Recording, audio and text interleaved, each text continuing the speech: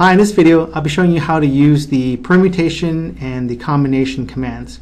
Now, what is the difference between a permutation and combination? In essence, they're both kind of combinations or arrangements of items, but there is a difference between what a permutation is and what a combination is. So when you really think about a permutation, it's actually an ordered combination. There's an order to things. But with a combination, the order doesn't matter. Whether you have item A, B, or C in your arrangement of items, it doesn't matter if item A comes first or item B comes first. It's still just one combination. So this is a good example where we have a list. We have apples, bananas, and grapes. And with permutation, if we wanted to kind of have them in an order, there are actually 6 permutations where we can have this listed out. Whereas within a combination, there's only one, because this apple, bananas, grapes, if we all put them into just one box when you think about it, it is still the same combinations, whether the bananas, apples, or grapes come first, or the grapes, apples, and bananas are the order. It's still one combination. And in order for us to kind of figure out how many permutations or how many combinations there are, there's actually formulas for that. So there's a formula here for the permutation.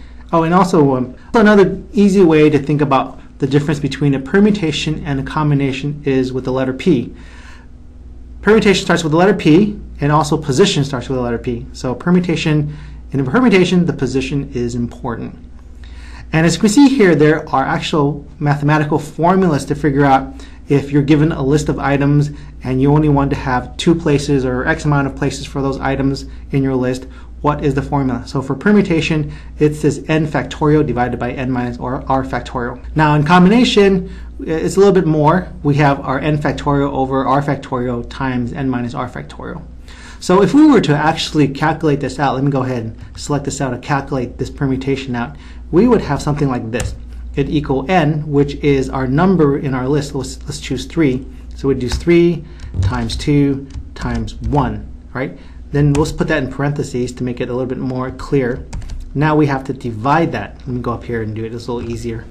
Then you have to divide that by n minus r, which is going to be r3, because we have 3 items.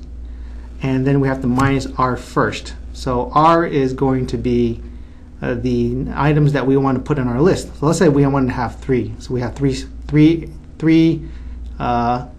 arrangements. So let's say we have three slots for where we want to put things in. We have here column C, D, and E. We have 3 slots. So it's basically 3 minus 3, right?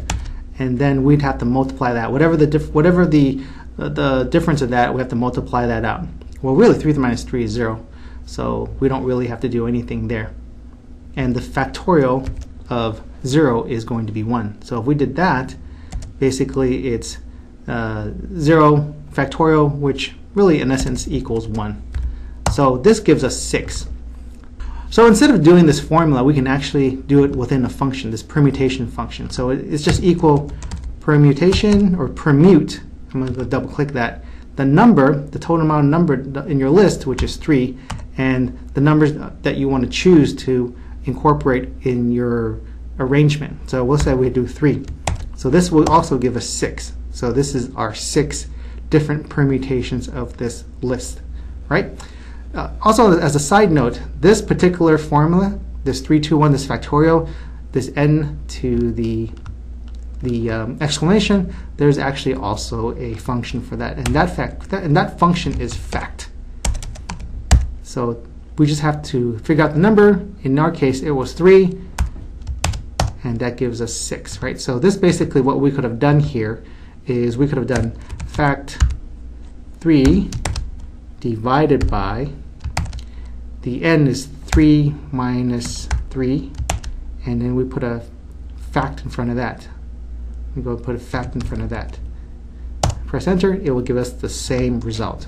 So that's for permutation. So if you ever wanted to think about how many combinations or permutations, or if you had a list of 5 items or 10 items and you only had 2 place settings or two arrangements for it, or 3 arrangements for it, or 4, you can use the permutation function for that. Now let's go over to combination, which is a little bit more simple. So combination, basically, if we were to use this particular formula and we use the fact. I'm not going to go ahead and multiply it out here like I did in this first example here. If I use the fact function, if I do fact, and then we have 3 here, and then I divided that by the r, which is how many I want to put. I want to have 3, or I can do fact 3, and then times fact 3 minus 3, that's going to give me 1. Basically, there's only one combination here, as we know. This combination equals this combination equals this combination. It's just 1. And so with the combine function, that basically does that for you. It does this formula for you. So it's combine, and then we have our number 3, and we have the number that we want to choose, 3. And basically we'll come back with 1.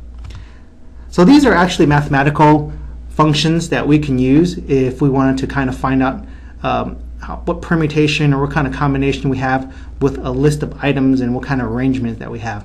So maybe you're in the math class and you're trying to figure out, based on a bunch of items, what are the different permutations or combinations are out there, and you're asked to figure out the items with the formula.